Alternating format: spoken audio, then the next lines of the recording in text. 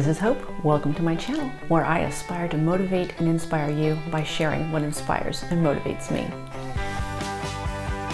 Here we go, cleaning and making trays. First thing I did was empty out all my trays and wipe everything down, and then start resorting by my color families. Overall, the pastels were pretty clean, so I didn't worry about cleaning them off individually. The foam cushions, however, were a very different story and needed a bit of soap and water to get them cleaned out nicely. And then I just wrung them out really well, rolled them in a paper towel, and hung them up to dry for the rest of the day. And I went through each tray, sorting and reorganizing, and even came up with a couple of new categories along the way. I don't worry too much about getting these perfectly organized by hue and value. I get them close, just to make them easy enough to find later on. Once those foam pads were dry, everything went back into the trays.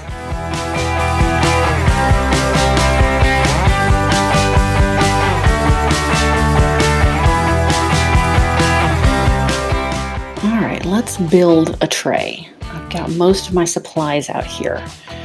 I used a fine tip Sharpie, use whatever you got, some dust tape, packing tape would work better, scissors, and then I've got a cereal box there. What kind have I got? It's like a rice Chex kind of thing. So whatever cereal box you got. And we also got a piece of pizza box cardboard, so it's a little stiffer, and that makes a nice bottom.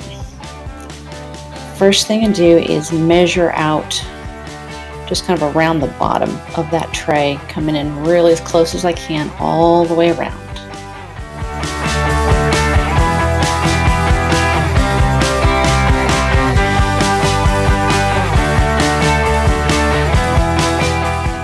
This is probably optional, but I grabbed a ruler and straightened out the lines that I made.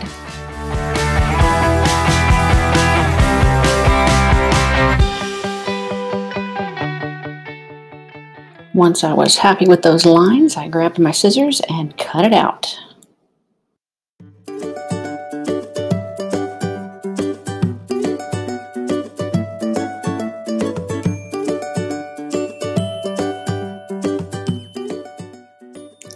Now is a good time to grab the tray and check the fit.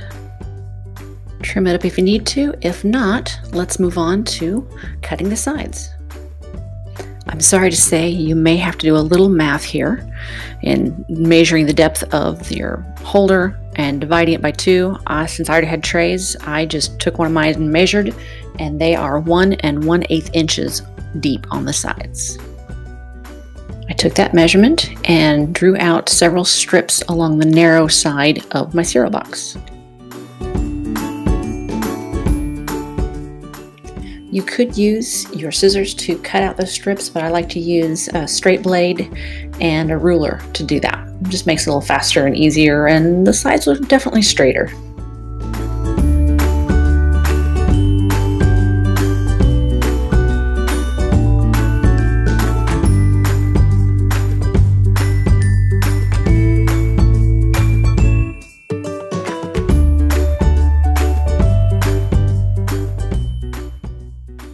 I was able to get 3 strips out of that narrow side of the cereal box, and that was plenty to go around my tray. Next step, grab your tape and tape them together. I do on each, overlapping the ends, and then little tape on each side.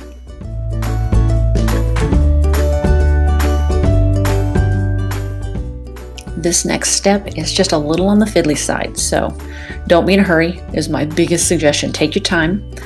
I get pieces, strips of tape, long ways on there. Start in the middle-ish to one end of a side, not a corner, and start flat.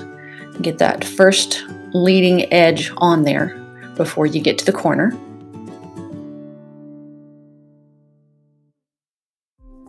Here we are, getting ready to go in that first corner. Just gently bend it, match it as close as you can. Grab a piece of tape. I like to put it on the bottom first, bend that edge around, and then bring the tape up to it.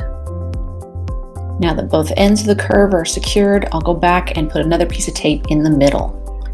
And I keep placing tape around. I'm not covering that edge completely, just anchoring enough for it to hold on.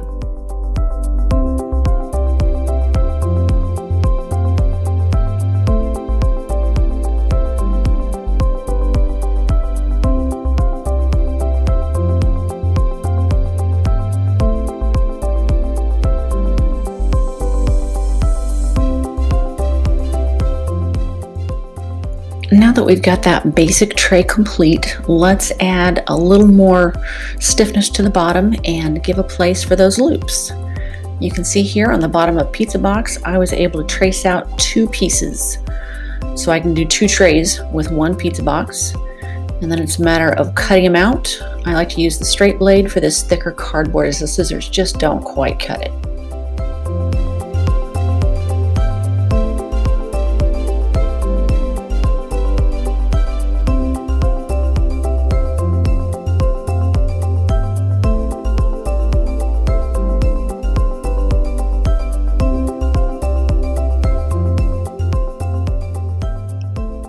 Once I cut it out, check for fit, make sure it's good, close enough. It doesn't have to be exact, but nothing glaringly bad.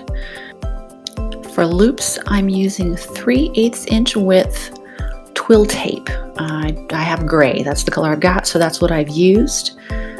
And I cut 6-inch lengths, 2 for each tray.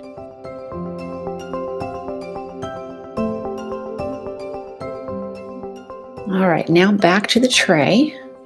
Got the cardboard bottom and PVA glue. If you got Elmer's glue, the white kind or the clear kind, I think either of those would be strong enough.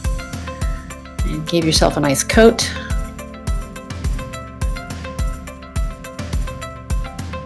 And then I fold the strips in half and lay them approximately in the middle using about 1 inch of contact, if that makes sense. The length, I think I measured it, yeah, it was about 1 inch, but I didn't necessarily measure it side to side every time. I just eyeballed it, and that was good enough. But I put a little more glue on each of the strips on top of them to make sure that they had good contact with the tray itself. And then put that on top. Give it a bit of a press down. Probably best to do this with an empty tray, but hey, you know. And then a little extra glue on the loops where they come into contact with the sides of the tray. And to make sure they stay up, I used a little tape so they stayed in place while they dried.